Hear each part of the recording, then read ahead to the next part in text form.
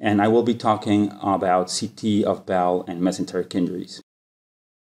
Bowel and mesenteric injuries are not easy to diagnose. They're not common, occurring in only about 2% of blunt abdominal trauma patients, and we do know that they are slightly more commonly seen in patients who have the seatbelt sign or who suffer chance fractures.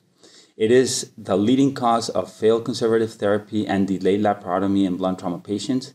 And we also know that a short delay in diagnosis of not more than 8 hours is an important cause of subsequent morbidity and mortality. So we will cover some aspects about the technique of CT for these patients, and then direct aspects about bowel injuries and mesenteric injuries.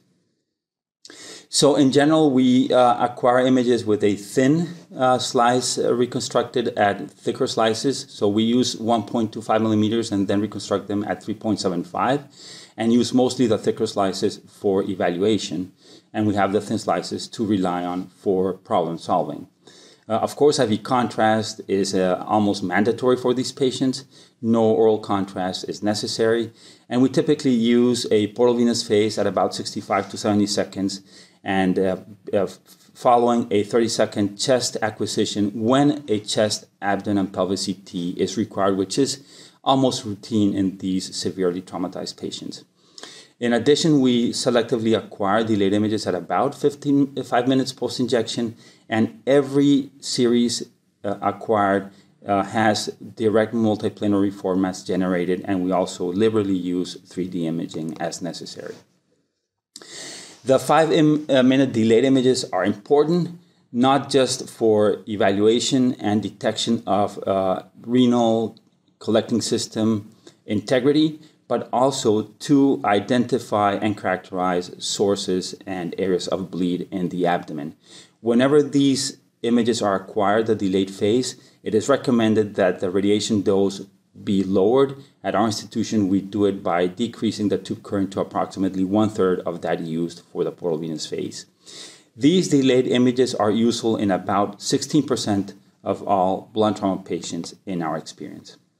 So let's move directly into a discussion of bowel trauma.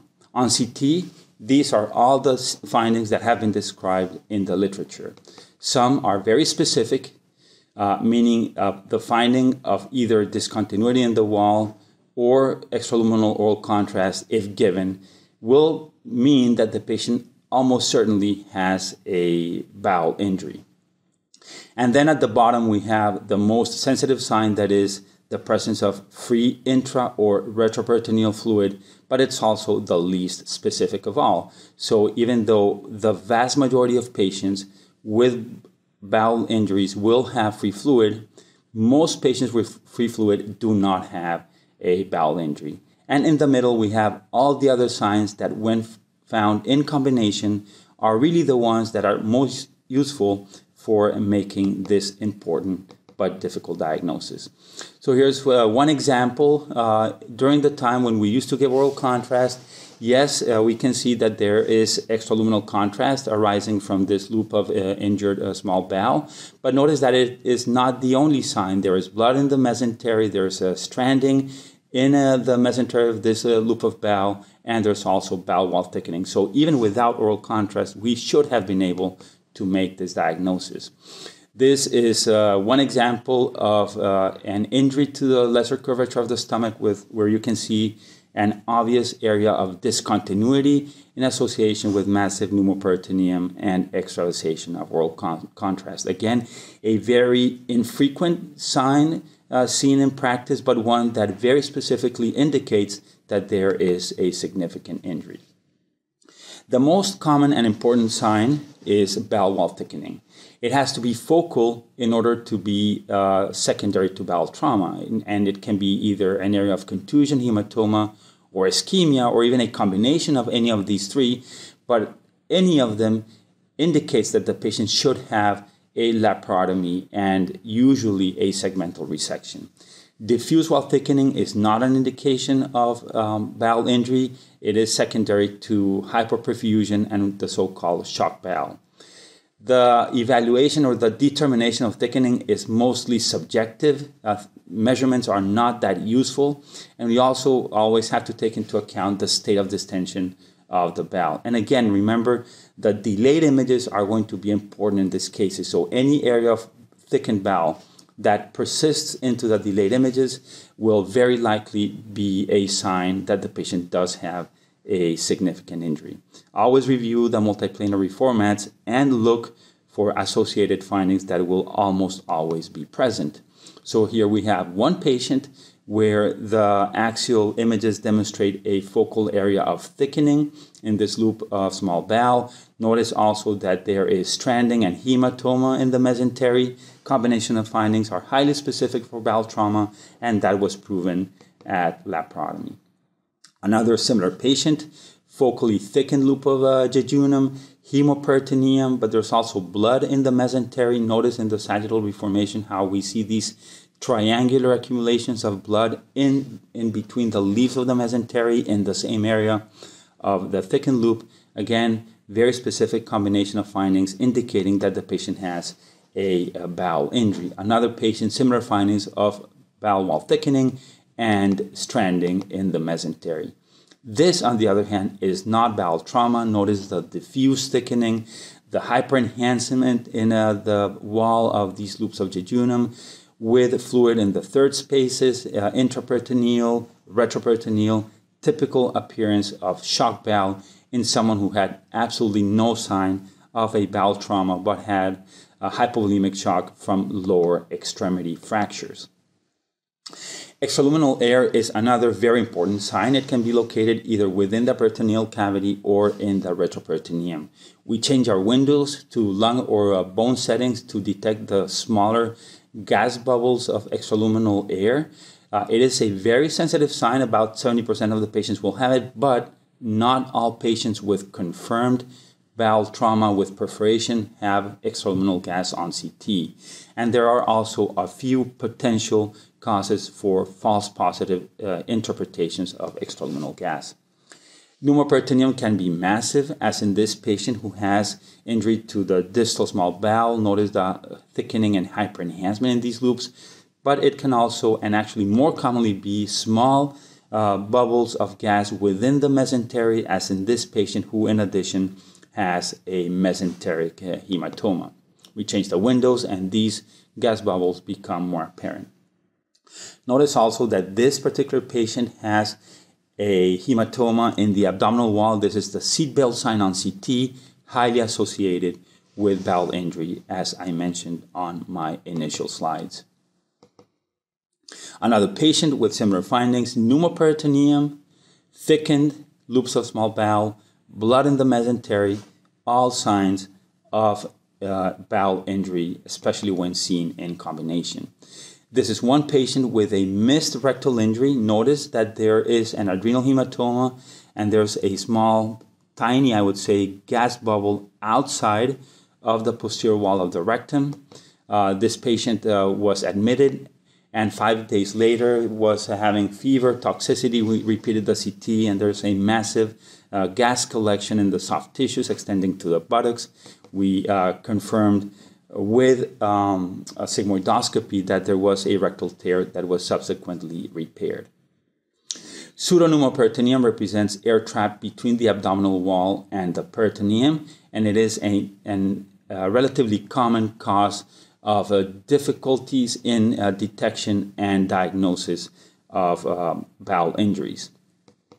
So this is an example of pseudoneumperitoneum, where you have linear gas collections accumulating outside of the peritoneum between the parietal peritoneum and the abdominal wall musculature. This patient had no intraperitoneal injury. The source of this extraperitoneal gas was arising again from the rectum. Notice there's a sacral fracture with a rectal tear that allowed escape of gas through the pelvis into the buttocks and then accumulating in the anterior abdominal wall. If you have a question about whether this gas collection is intra or extraperitoneal, you can always repeat a CT scan or perform a decubitus series where intraperitoneal gas is expected to move with gravity.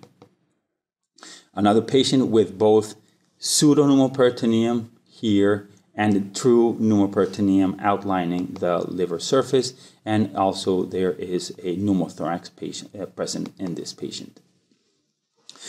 Changes in enhancement of the bowel wall may be another sign of bowel injury, not very frequently seen and perhaps more difficult to perceive. But notice in this patient who has some free blood in the abdomen and in the mesentery, there's a focal area of decreased enhancement in the bowel. This patient was taken to the operating room, and there it is, the confirmation with a surgical specimen of a focal area of bowel ischemia that required a short segment resection. Intramural and intraluminal bleeds can also be seen, and that's one of the reasons why positive oral contrast really should not be administered in these trauma patients. This patient has an intramural focus of bleed, and this second patient has an intraluminal focus of bleed. Both required surgical intervention. Notice on this patient on the right that there is also a mesenteric hematoma and some thickened loops of jejunum in the left side of the abdomen. Intraluminal bleeding can also be better characterized with delayed images, as in this patient, where the initial scan shows high density material within the lumen of these loops of small bowel, which have increased in size in the 5-minute delayed scan, indicating that there's active bleeding into the lumen of bowel. Notice, by the way, the increased noise because of the reduction in the MAS on the 5-minute delayed scan in this patient. Let's move on now to talk about mesenteric trauma. The findings on CT include a focal mesenteric hematoma, hemoperitoneum with or without a sentinel clot, active extravasation of contrast, or changes in the caliber of a vessel, such as pseudoaneurysms, and most commonly focal mesenteric infiltration with blood. The management really depends on whether or not there's likely an associated bowel injury or ischemia secondary to the injured mesenteric vessel. So here we have one patient who suffered blunt abdominal trauma, and we see multiple large mesenteric hematomas in the mesentery here of the large bowel and in the mesentery of the small bowel. This patient was explored and required a small bowel resection because of an injured mesenteric vessel. Another patient with a huge hematoma in the mesentery of the small bowel. We even see an interrupted branch of a mesenteric artery in the coronal reformation. This patient did also go to the operating room and required not only evacuation of the hematoma, but resection of a segment of jejunum. When we see multiple or multifocal hematomas, as in this patient, you can see all slides show different areas of bleeding into the mesentery. This is also a good indication that the patient suffered a very significant injury, and that in all likelihood, at least one loop of small bowel will require a resection, and that was the case in this patient. We can also see non-focal diffuse mesenteric bleeds, which are more infrequently found. Notice here the vessels in hands. Normally there is a thickened loop of small bowel surrounded by a broad area of bleeding into the mesentery.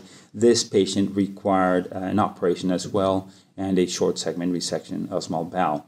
I would say that if the hematoma is not very focal and not very large, follow-up with subsequent CT can be performed as well. Typically, that CT should be done within 8 to 10 hours of the initial CT to avoid bowel perforation if, in fact, a segment of bowel was injured. Active extravasation of contrast into the mesentery is not a common finding. This is one case where there is very significant accumulation of contrast-enhanced blood in the right lower quadrant. Obviously, this patient required an intervention. We also used the 5-minute delayed scans for further characterize bleeds in the mesentery, such as in this case. notice that on the portal venous phase CT image, there is a subtle but real blush of contrast in the mesentery. We go ahead and acquire the delayed scan, and sure enough, that blush has enlarged. The density is a little bit larger or higher than that of the circulating blood.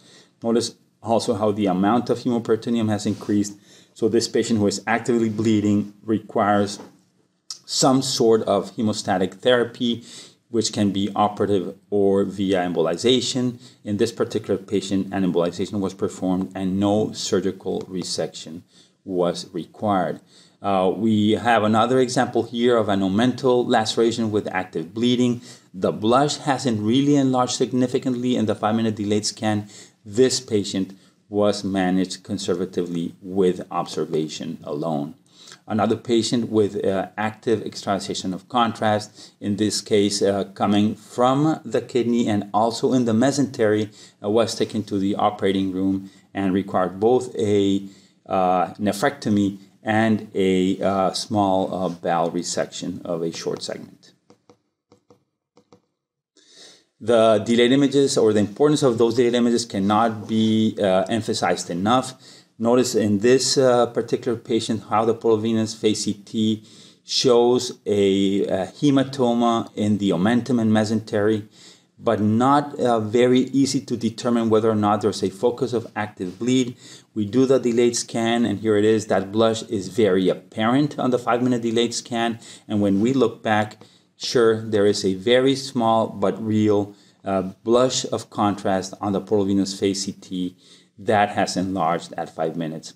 So whenever we see a finding that is suspicious for any traumatic injury on the portal venous phase CT, not just in the bowel or the mesentery, the strict recommendation is to go ahead and acquire the 5-minute delayed scan. And even if there's a question of an injury on the initial portal venous phase series, the 5-minute delayed scan will be helpful in confirming or denying whether or not there is a true injury. Another similar example where we see blood accumulating in the pericardial gutter on the left and growing into a 5-minute delayed scan. Patient is actively bleeding, required a laparotomy for hemostasis. This is a patient with an isolated focus of active extravasation into the mesentery with no changes in the wall of the small bowel or the colon. The decision was made to treat with embolization, and no surgery was required subsequently. And finally, this is an example of a pseudoaneurysm in a branch of the superior mesenteric artery seen on both the axial and the coronal image that was also treated with angiography and embolization. Let's move on to talk about free fluid in trauma. In females, the presence of free fluid as the only finding is usually determined to be a physiologic finding due to the menstrual cycle. In males, however, it may raise the question of the so-called occult bowel injury. 2 papers published between 2008 from our institution and another one from Richmond in Virginia Commonwealth University in 2010 looked at both of them looked at large numbers of male patients who suffer blunt trauma, and the findings in these studies are remarkably similar. It is expected that between 3 and 5% of male patients will have small amounts of free fluid in the pelvis, low in attenuation, without any sign of bowel or solid organ injury. And it is thought that this higher incidence or frequency of free fluid in the abdomen may be secondary to the larger amounts of fluids that patients are receiving during resuscitation after admission to the ER. So this is the type of patient we're talking about, a young male patient who has no injury in the abdomen but has a small amount of free fluid, low in attenuation in the pelvis. No injury was subsequently found in this patient, who recovered without any laparotomy or laparoscopy. Another patient, free fluid in the pelvis, small amount, low in attenuation, 6 Hounsfield units, no injury found. This patient, on the other hand, has high density fluid in the pelvis, slightly larger amount of fluid, so this is hemoperitoneum. In these cases, we have to very meticulously evaluate the remainder of the images, and a small liver laceration was found, perhaps the cause of the hemoperitoneum, although of course we cannot prove that. Either way, this patient did not require a laparotomy. Occasionally we run into cases like this where there's hemoperitoneum in the hepatorenal fossa seen on the right, and there's also a little bit of fluid in the right paracollic gutter, high density, and no source was found. The 5-minute delayed scan again shows that there is hemoperitoneum, no real change in the amount of fluid. This is likely secondary to a small injury in the mesentery with a venous injury possible. So what is the sensitivity of the various CT signs that have been described on CT? Free fluid, 93%, mesenteric bleeding, 83%, wall thickening, about 40%, and this is in one paper with 30 confirmed patients with bowel and mesenteric injury at laparotomy. About 25% free air, discontinuity, and hypoenhancement seen very uncommonly. All patients had at least one finding, and in another paper from 2013 in the Journal of Trauma, 68 patients with proven bowel injuries, all patients at least one finding. So this again underscores the lack of need of giving oral contrast for these blunt trauma patients. So what do we do with these patients who have free fluid as the only finding on CT? We, as I said, carefully scrutinize for direct signs of bowel or mesenteric injury. If nothing is seen, the recommendation is to admit and observe for development of any signs or symptoms that could indicate that the patient does have a bowel injury, and we offer the possibility of a repeat CT, which at that point could be performed with water-soluble oral contrast. Two examples here. This patient suffered a blunt injury. The first scan on the left shows fluid around the duodenum, no real changes in the duodenal wall to speak of. 12 hours later, the patient was asymptomatic. We repeat the CT with oral contrast. The fluid has resorbed, and there is no finding to suggest a bowel injury. No laparotomy was necessary. Different patient. Initial CT shows an adrenal hematoma, seat belt sign in the anterior abdominal wall, blood around the duodenum shown here, maybe some poor definition of the medial wall. Again, we recommended admission, observation, and repeating ACT with oral contrast, water soluble, which was done a few hours later. And here we see better a contained perforation in the duodenal wall, which at surgery was actually a full thickness perforation that required repair. So free fluid, if it is the only finding, again, you have the option of repeating a CT, although over time we have moved progressively away from repeating the CT and relying more on the clinical evolution of the patient. The same can be said about the rectum. If you have a question about a rectal tear or a colonic tear, which are not very common in blunt trauma but do happen, you have the option of repeating the CT with rectal contrast, as done in this patient who has blood in the left paracollic gutter. The question was whether or not the rectal wall was intact. We gave rectal contrast, and we see the blood in the peritoneum, but no definite evidence of rectal or colonic tear. So in summary, bowel and mesenteric injuries are not easy to diagnose. They are uncommon. We have to always be on the lookout for the subtle signs of both bowel and mesenteric injuries. Look especially for focal wall thickening and focal mesenteric fluid, and if the two occur in combination, that's a very good sign that the patient does have a significant injury that requires a repair. If you're still giving oral contrast, I think that practice can be abandoned, and maybe only use it if a repeat CT is performed, which, as I said, we are performing less and less of those in our practice. If you find free fluid, low in attenuation, and limited to a pelvis, highly unlikely that the patient will have a bowel injury, you always have the option of recommending, or in fact should recommend, admission and observation, and then give the surgeons the option of repeating ACT.